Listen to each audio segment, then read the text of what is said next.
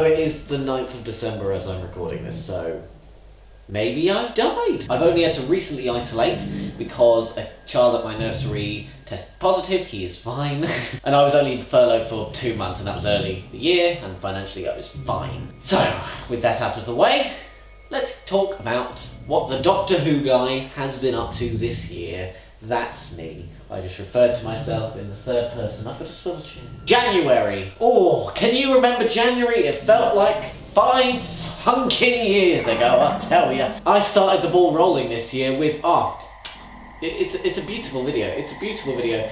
It's, what, 5 seconds of me as the Brigadier without a mustache yelling, "Are you fucking simple?" Here is the video. Are you fucking simple? Beautiful, yeah. The next video released was the Bracewell and Orphanage Man short. Now you may be wondering, is that part of Doctor Who Road? Sure, maybe, why not? Why did I make it? To make Meticulous Broadcast laugh. Meticulous Broadcast. Please subscribe. This is not the last time you'll be hearing his name. And lastly in January was the Chibnall mini-sketch, the Ood mini-sketch, the advert. I wanted to make that just because I didn't have enough time to set up what the Ood were, which is the clone troopers, essentially. They played that role. So yes, that was the first bit of Doctor Who Road this year, the official Doctor Who Road, I should say. February! Started February off fun with a radio interview. Yeah. If you didn't hear about this at the time, I was on Insanity Radio. I will have a link to all of this in the description, hopefully, including the full interview, which they have very kindly put on YouTube. It was an interesting experience. I did it at a local university, and I was only really invited because my grandma happens to listen to it, and the host thought it'd be a nice surprise for her, which it was. Wholesome moment. Wholesome moment!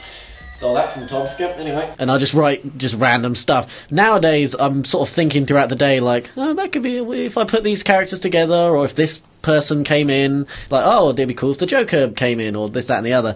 I go, okay, I can think this a bit further. The next bit of Doctor Who guy tomfoolery is not on this channel. It is on the Meticulous Broadcast channel. I played the humble role of God. In his episode New World, parts 1 and 2, I played the role of God, which, fun fact, I played the role of God, or Notch, in Didgeridooman's series, if you know him, years ago, and so to bring me back into continuity, Meticulous Broadcast had me back to play the role, yeah. And in February, I crossed 700 subscribers. I was amazed when I looked back this year, because I thought I was on 800 all year, but no, I crossed 700 in February, and that's pretty dope. Wicked. If you were subscribed to me before I hit 700, let me know if you're one of the cool fans. In February, I wrapped up Phase 3 with the hour-long spectacular Rise of the Chip.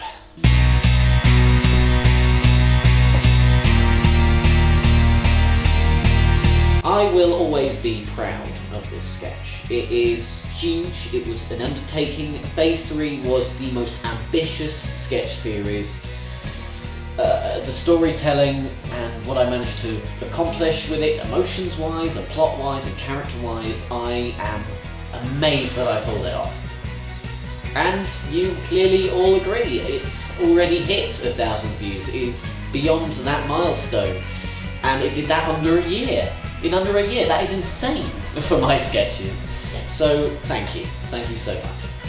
Also, I won an award, so that's fun, for funniest video for the 11th hour spoof, I believe, in Dr. Blue's YouTuber Awards, which was very kind of him. I was up for a couple of bits, but I actually won one, so that's pretty dope. March was a fairly quiet month. I only released 2 videos of note, which was the Hartnell and Troughton spoofs. But yes, I did Unearthly Child. Look, don't get shouty with me, young lady.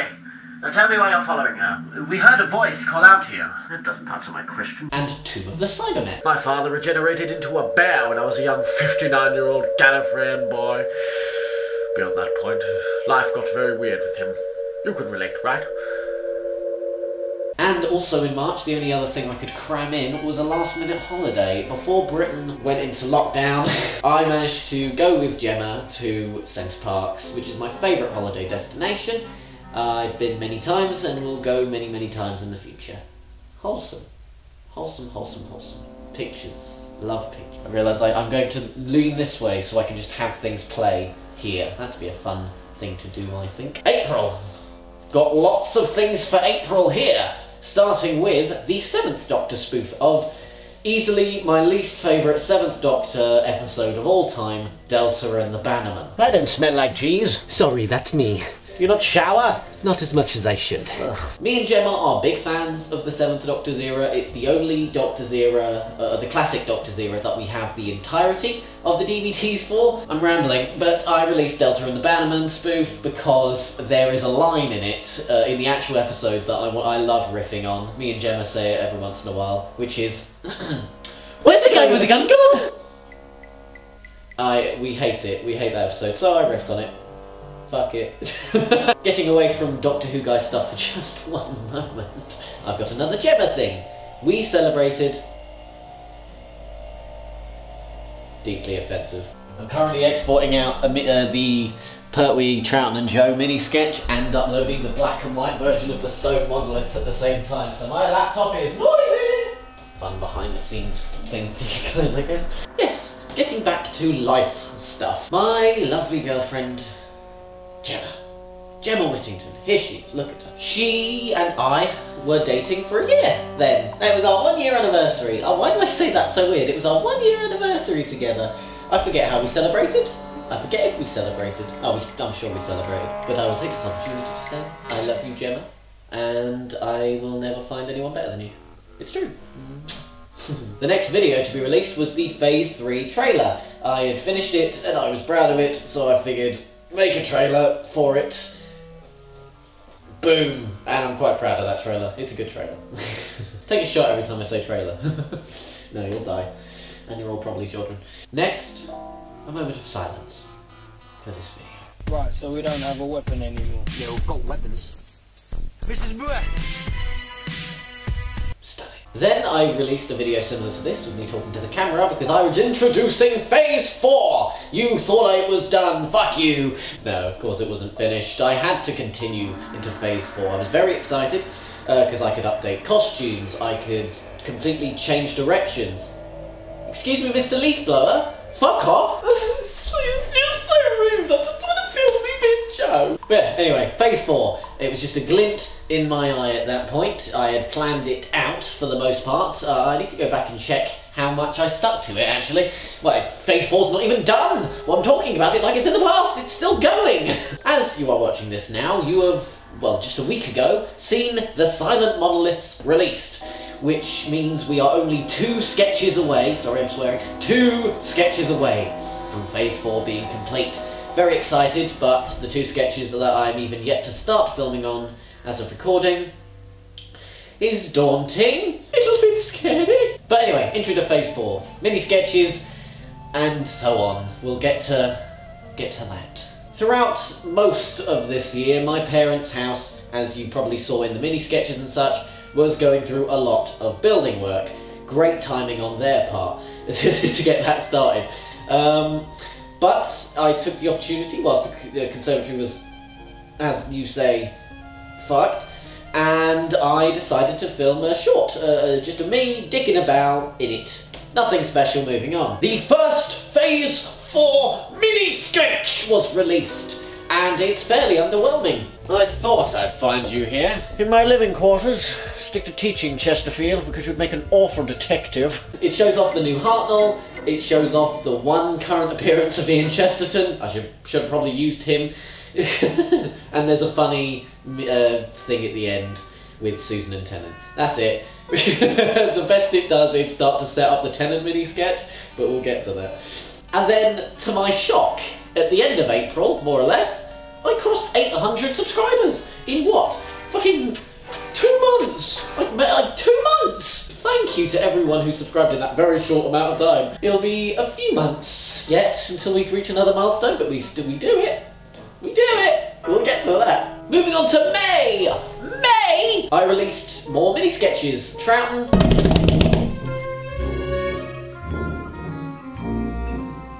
Well, that was rude. Pertwee. The readings are clear as day on the screen. Well, of course I know. I just want to see if you're improving. I do so care about your Tom Baker. Come along, Doctor, you're not fit. Not fit? Not fit? Of course I'm fit, all systems go! Peter Davison.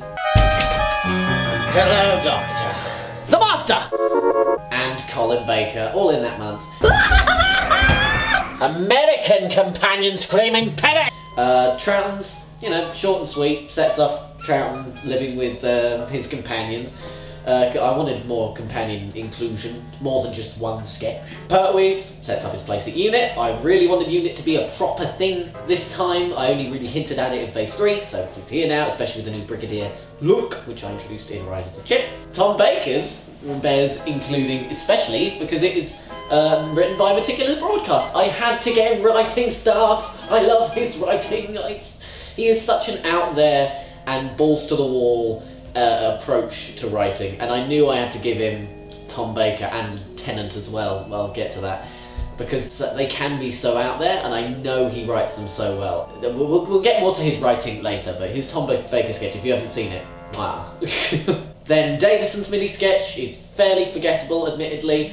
I think I was just setting up his and Anthony's dynamic, which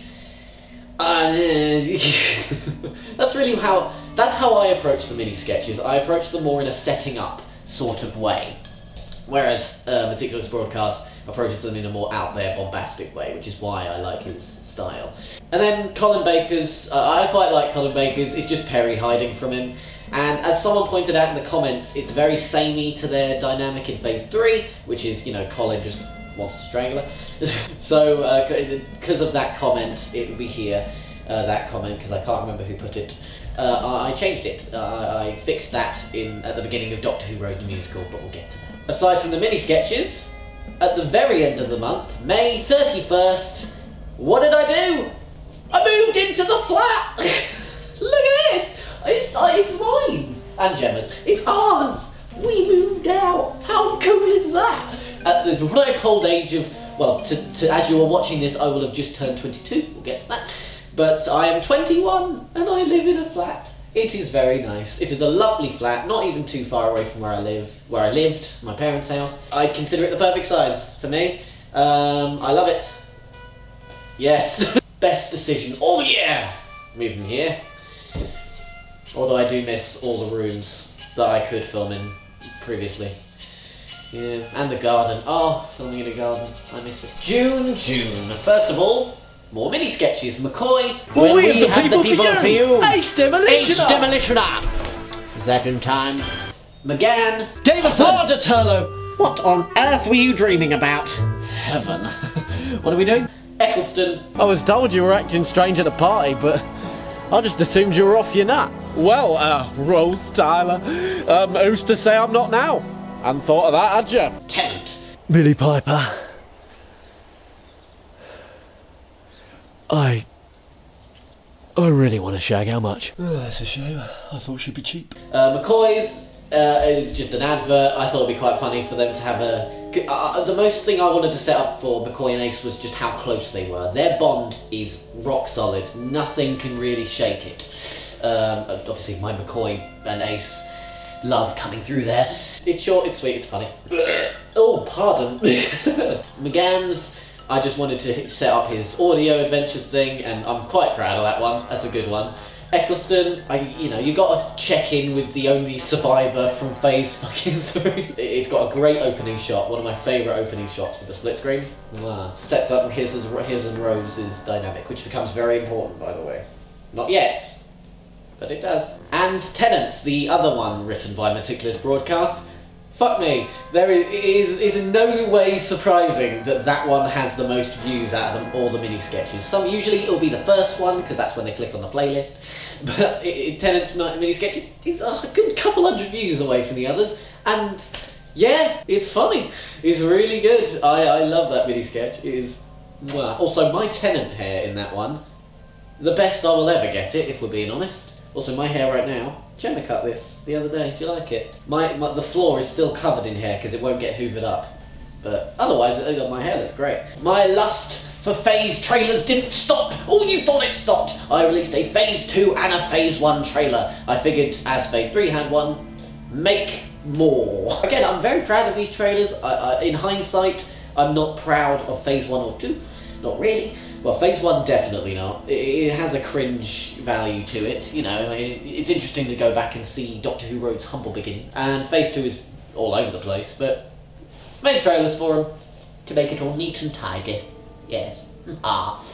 Oh yes, also in June, I created the Doctorwhoguy Discord. A lot of you watching may already be in it. It's fairly active, and I'm quite proud of it, actually. We've got, what, like 30 members now? That's just pretty good. July. Did somebody say July? I did. Mini sketches. I finished them off. Matt Smith's. You see this? This is me putting my foot down. This is it. You see it? Foot on the floor is on the floor. Foot is down on the floor. I'll get to the point. It's just comedy. It's alright. It's not bad. It'll do. Capoli's. Space. Time. These are all places that I find your mother. I quite like that one. It's very different. All green screeny and fun and short and sweet. And then I revealed to all of you that I moved in the Whittaker mini sketch. Should know. Yes. Which is one of the creepier ones, because it wakes up with Whittaker in bed, like, what the fuck? And that's probably the most we've seen of Whittaker this phase, actually, isn't it? Look, Whittaker needed a break after I turned her evil. I figured she needs a good rest before I do anything else with her. That was the mini sketches wrapped up. Then I just had to make the sketches. But luckily, I released the 3 Doctors! Hello, this is Victoria speaking. Very quickly, because it didn't take me long to film, to be honest. It only took me like 3 or 4 weeks, like just a month to make. And I'll say this now. First of all, Meticulous Broadcast, again, nailed the writing in that one. I didn't have to tweak it that much, although I did, because I can't help myself. But it's an amazing sketch, and it is the most fun I've had filming a sketch. I'm annoyed that that's the one with the least amount of views. Like, it still crossed 500, but come on, it deserves more. Fun fact, it was originally called The 3 Actors, and I made the mistake of having that bit in the credits. I put the 3 actors in the credits instead of the 3 Doctors because I'm a big old dumb boy. I also started the Doctor Who Road clips. Something quite fun I decided to do. I was inspired by the official Doctor Who. Don't forget to subscribe to the official Doctor Who YouTube channel. Inspired by them, releasing snippets of their stuff, so I thought it would be quite fun. I'm quite happy with it, and I will be continuing them into the future. On to August! I released the first Doctor Who Road Confidential.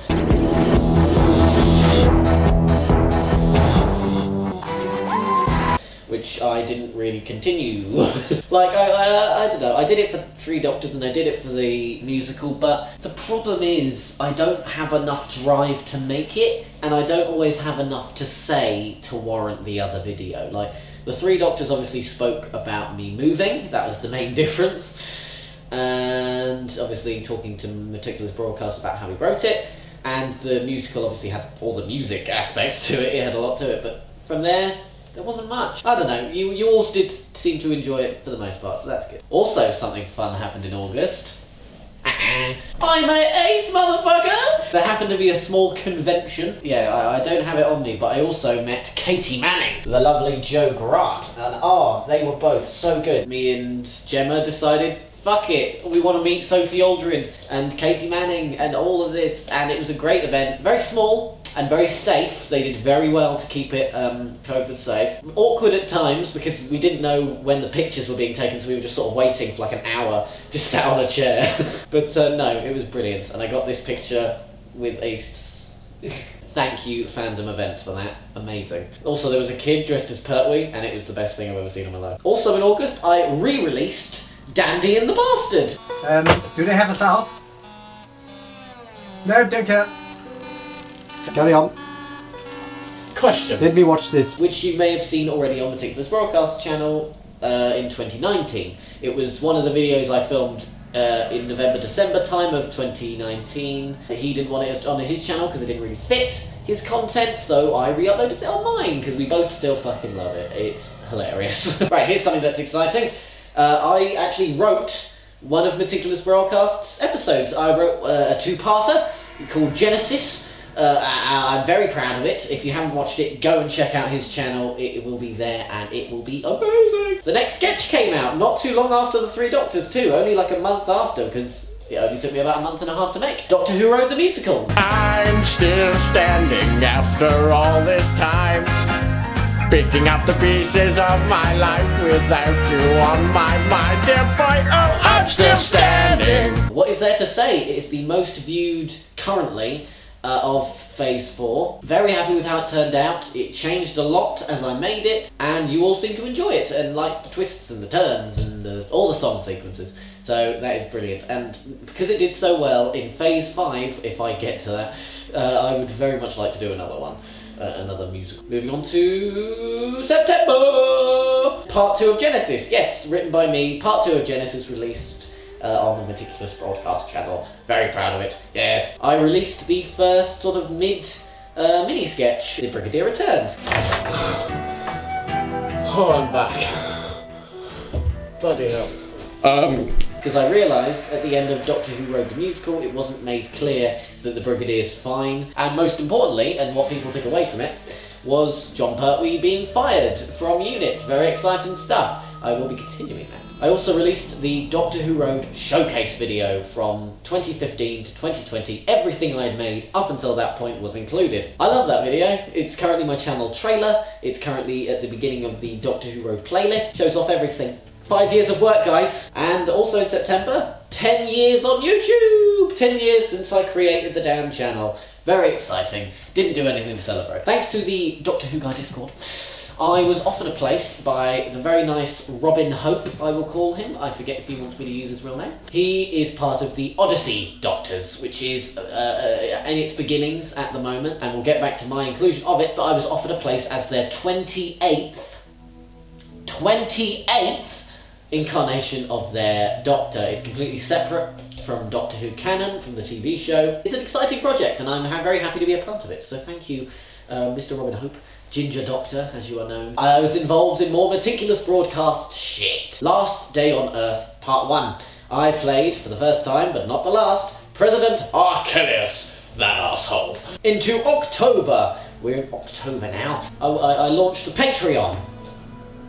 Part 2 of Last Day of Earth was released on Meticulous Broadcast channel, as I once again played the villainous President Archelius. And then, with the Odyssey Doctors, well, there was a slot open and I put myself forward, so now I'm the 7th Doctor in the Odyssey Doctors universe. I voiced John Anglin, a very minor character in JTS Originals' Minecraft episode, The Alcatraz Enigma. Back to me though, back to Doctor Who Road. Super Smash Doctors was released.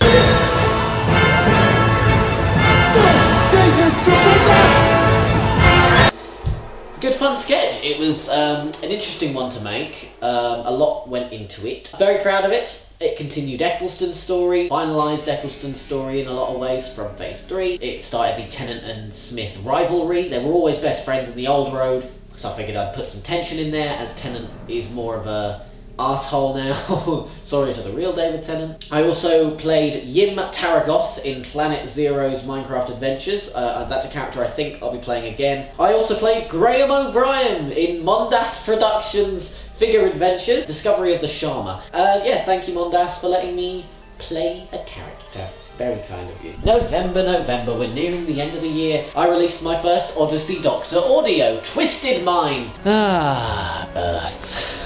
One day I'll figure out what draws me here. You've been here before then? Oh, more times than I've stepped on my own planet. I do love it though. You all seem to really enjoy it and we're pumped for it. I've been desperately trying to make episode 2. Oh god, writing these episodes is harder than it has any right to be. I'm used to more visual stuff. Audio's hard. That's why I want to make fan films, but I can't. I don't know how people do it. Like, I love a good fan film, but there's so few that I like. Like, it's either the acting that weighs it down, the writing that weighs it down, but to all that make them, for example, Dominic, the Purple Doctor, him and DW 2012, they're fan films. I don't like them.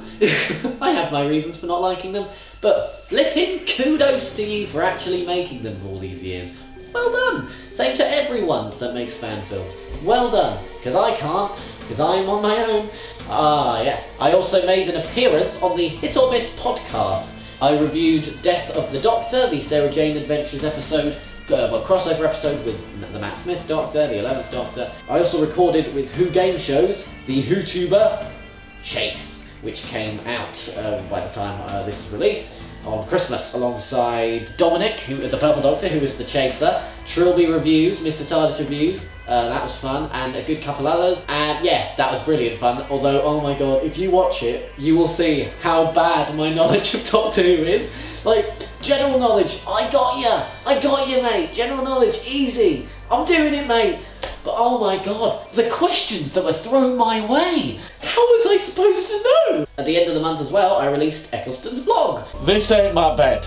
I figured we should proper, tune in to Eccleston and his life, how he's doing, and I thought that'd be a fun new way of doing it, him in a vlog style thing. And it also set up the Silent Monoliths.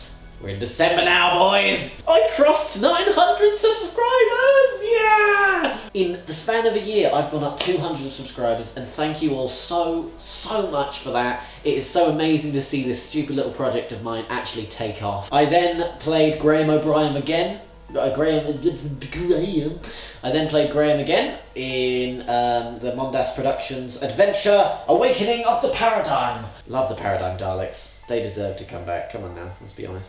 The Silent Monoliths came out on the 24th of December. Christmas Eve, I gave you all the next sketch of Phase 4. I am nervous but excited to see what you all think of this sketch.